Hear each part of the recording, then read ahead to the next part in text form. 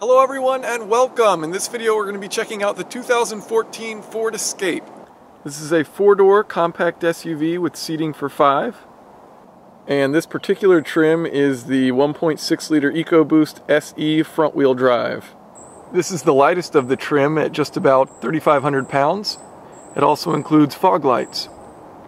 Now, one aerodynamic feature that's pretty cool that'll probably go unnoticed is these vents in front of the radiator.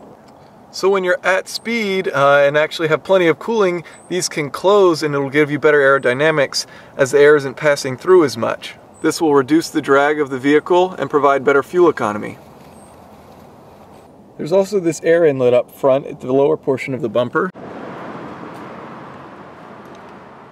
Now that air duct up front brings cool air back behind the engine where the turbo and the exhaust are, probably to help cool that area. As tested, this vehicle's MSRP is $29,470, including delivery. One of the exterior features I do like is this pad here to unlock the vehicle, which illuminates, but it's basically hidden when you're not using it.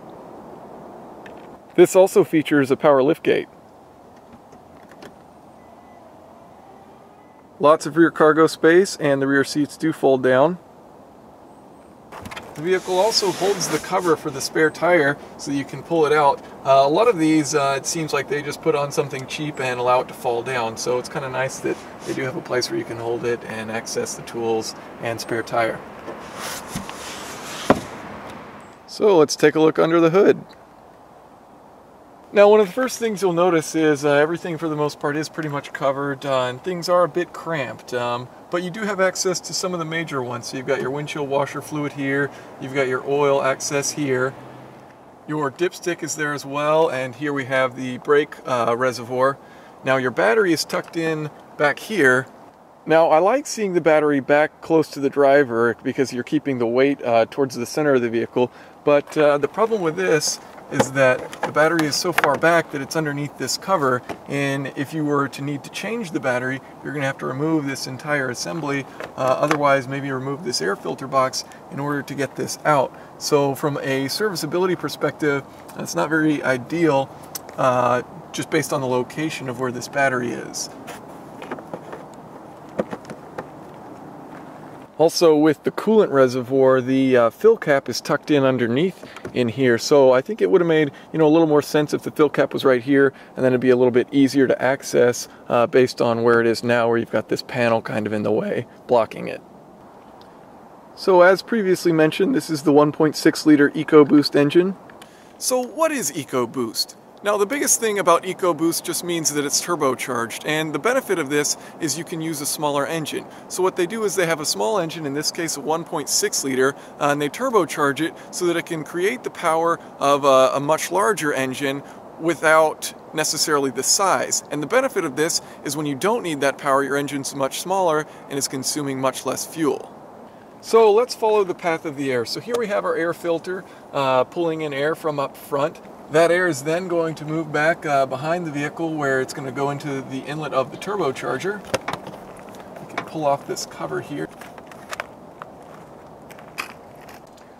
That air continues after the turbocharger, comes up to the throttle body, which we have right here, and then into the intake manifold. Now, some interesting things to note, both the intake manifold and, surprisingly, the valve cover, both a composite plastic. So, you can save weight by doing this, and if they can get away with it, then I think that's pretty cool. You're obviously going to save cost as well by using a plastic rather than an aluminum. The engine block and the engine head, however, are both aluminum. Now, the aluminum block and head's, of course, saving weight as opposed to an iron, and also this has a compression ratio of 10.1 to 1. It also features gasoline direct injection, and the cool thing about this is, although it has a high compression ratio and it's turbocharged, Ford recommends 87 octane, so the lower octane, so you can use cheaper fuel and still get the efficiency benefits of a high compression ratio. And a lot of that is likely due to the fact that it's direct injection, so you can time the fuel injection better and not have the consequences of knock with lower octane fuels. This engine makes 178 horsepower at 5,700 RPM and 184 pound-feet of torque at 2,500 RPM. The power on this trim sent to a 6-speed automatic transmission, which then sends the power to the 2 front wheels. These are 17-inch aluminum wheels wrapped in Continental 235/55 tires. Same wheels and tires in the back. Up front, 11.8-inch ventilated disc brakes and a McPherson strut suspension. Here we have the steering link, the anti-roll bar behind it, which is connecting here. And finally we have the drive axle. You can see the CV joints. 11-inch solid discs in the rear. Separate spring and shock multi-link suspension. Now by placing the spring separate, they're able to move the shock closer to the body and not have that spring intrude on the trunk space. So we've got a trailing arm link here, we've got a link here, and an upper link here to restrict it to vertical movement. And then you can see the stabilizer bar with the connection right here.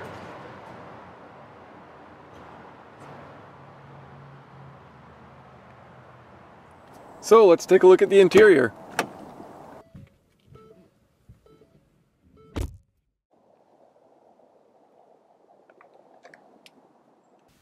Automatic lights, fog lights, power mirrors, and power windows. So in the interior, one of the first things you'll notice is that the forward visibility is fantastic. It's really good, and I think that may be part of the reason why that engine compartment seems so squished, is that they were going for forward visibility and making a little bit of a sacrifice in order to have excellent forward visibility. Out the rear, not quite as good, but there is a backup camera, so you know it's not that big of a deal as far as rear visibility. You've got that backup camera. Navigation system. The steering wheel, there's a lot going on with the steering wheel. There's kind of different sections going on. So up at the top, you know, there's some finger divots to have a good grip. 10 and 2, you know, you've got these little pads here. The steering wheel is a bit hard, but one thing I do really like is that they have an opening at the bottom. You know, not many vehicles are still doing this, and I really like having that just for kind of cruising along on long trips. It's nice to just kind of rest your hand on that bottom of the steering wheel. Plenty of leg room. I'm about 6'1", 6'2", and I've got plenty of space in here. The front seat, very comfortable, and it's got 10-way adjustment, so you can get it in a position, you know, that works out for you pretty well, even if you're pretty tall like myself. Here we have the gear selector. One thing with this is when it is in park, you know, it's kind of blocking this AC system, but you know, that's not that big of a deal.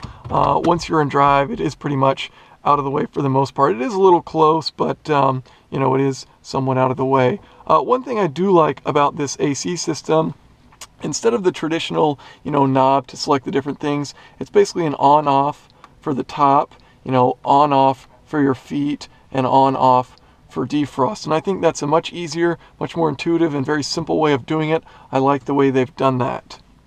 Another point on the visibility is this mirror is not at eye level, and I really like that. A lot of cars now are putting the mirrors at eye level, so when you look to the right, you know, if something's out in this direction, then you've got this mirror blocking it, whereas here, it's up high, you know, and you can just glance up at it, see what's out the back, but it doesn't obstruct your view, so I like the way that they've done that.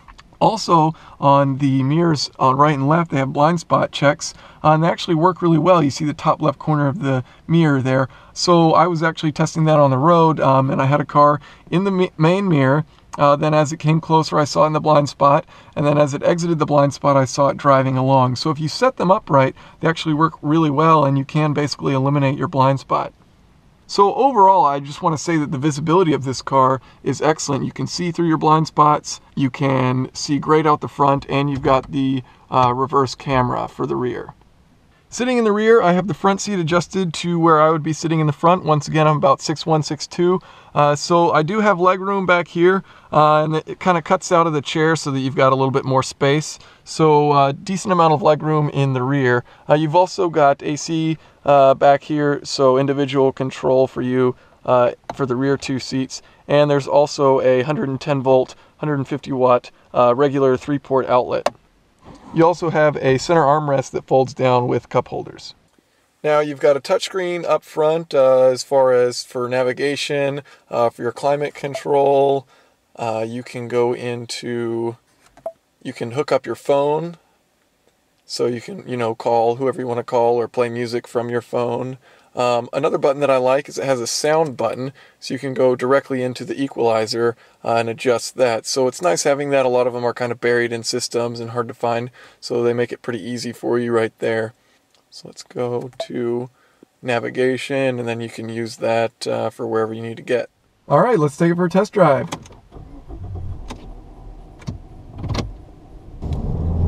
So a couple of the questions that I'll need to answer with this is the 1.6 liter enough? Does it give you enough power? And does it save you in fuel economy? So I'm going to be doing a couple of different things to try and figure that out. First off, we're just going to take it on a little windy road and see how it handles. Now, when I first started driving it, I thought the brakes were a little touchy, not much give before, you know, you're really starting to hammer down on the brakes, but you get used to it and you adjust, and, you know, now it doesn't feel quite as bad. On the power note,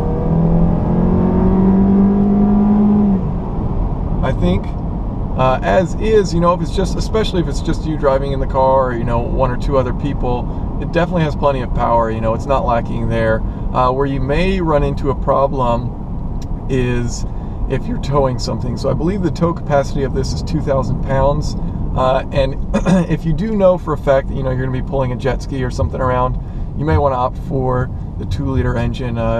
May give you a little bit more oomph, get you going a little bit more, especially, you know, merging onto a highway, something like that, where you really want to have some power. But this one doesn't feel lacking at all. It feels actually pretty good. It's a 3,500 pound car, and when you put your foot down, it goes.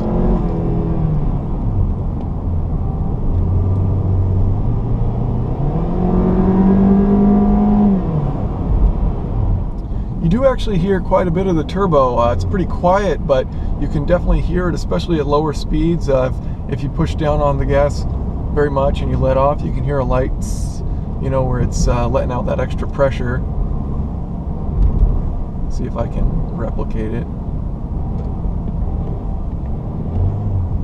Maybe you can hear it a little bit there, which is kind of cool. You know, you can kind of hear it a little bit, but nothing too dramatic.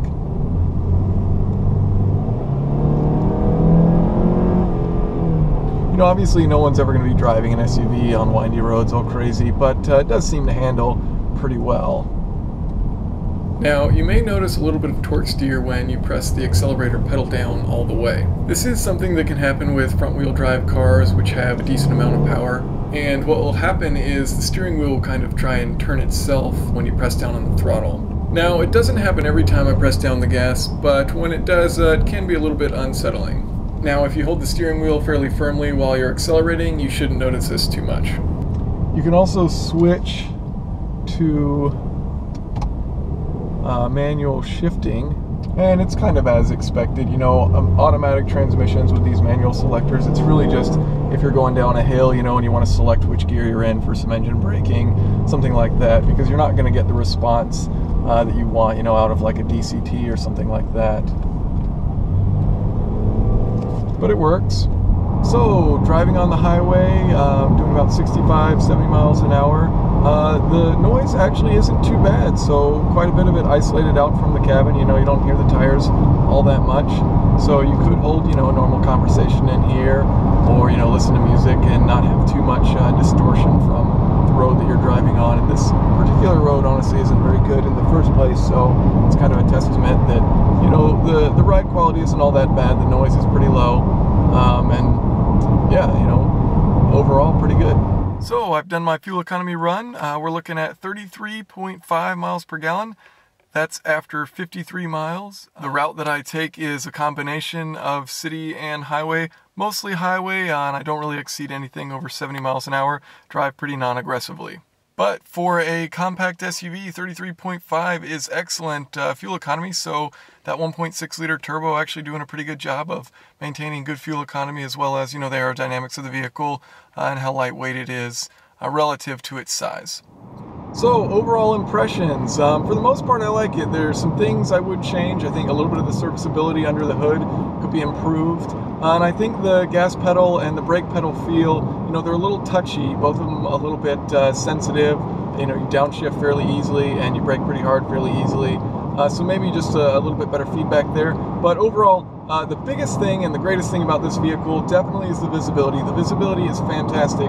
Out the front, you've got your blind spot mirrors, you've got a rear backup camera. Visibility in this car is fantastic, and that's something I really like to see, you know, not sacrificing visibility. I think there's a lot of cars out there that do it for other reasons, and I think it's pretty good the way they've designed this. The visibility out the front is just fantastic.